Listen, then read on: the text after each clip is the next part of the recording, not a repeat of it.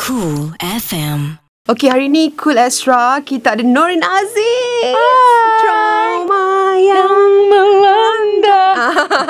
Tak trauma lagi hari trauma, ni. turban ni. Sebab Kak Noryn nak ajar Ria macam mana cara nak pakai turban. Ni simple, mudah je kan Kak? Simple, dan ini sebenarnya yang paling stylish lah. Kalau Kak Noryn, kalau untuk show ke yang klasik punya look, Kak Noryn akan buat yang macam ni. Dia tak kisah kalau yang bermuka bulat macam Ria pun? Tak kisah, sebab ini adalah turban klasik. Ria kena letak depan sikit. Tak boleh scarf kat belakang. Oh, okey, faham. Kita pin macam ni macam payah sikit. Sebenarnya kita kena guna pin yang kerongsang ke, pin baby pin tu ke kan. You kena pin sebenarnya dengan inner. Lalu buat sendiri, pumpah zas jadi. Okey, kat belakang ni kita dah letak tu kan. Ini kena 2 kali lilit. 2 kali.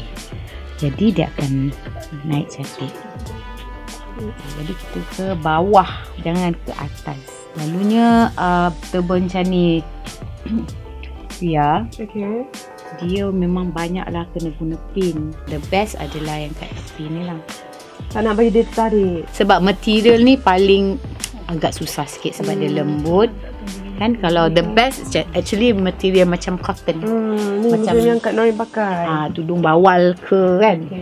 Tarik sikit naik ke atas ni pula. Kita boleh pakai juga macam aksesori apa semua kan. Sangat-sangat boleh. You habiskan ni dulu. Then only you tarik tau kat depan. Cuba ambil earring dalam bag gold aku. Ada satu bag gold dalam tu. Cantik bag gold ni. Ya. Ni Kak Aizah bagi. Lah dan. So kita pakai ni. Yes. Okay. Dia sebenarnya nak pergi kerja ke nak pergi mall ni? Bilik ni dah settle tau.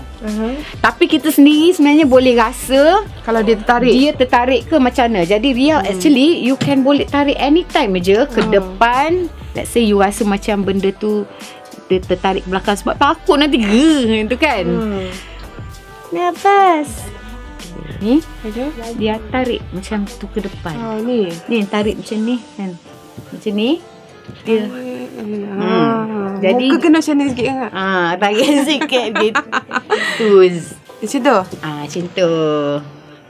Settle dah. Cerita Noryn ni kan.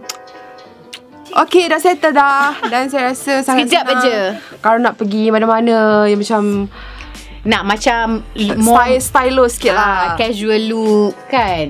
Kita nak ubah kita punya look kan. Kadang-kadang macam tu je. Kalau dah boring dengan tudung yang selalu kita gayakan, nak tukar ke turban pun boleh, tak ada masalah. Sekejap je. Thank you sister.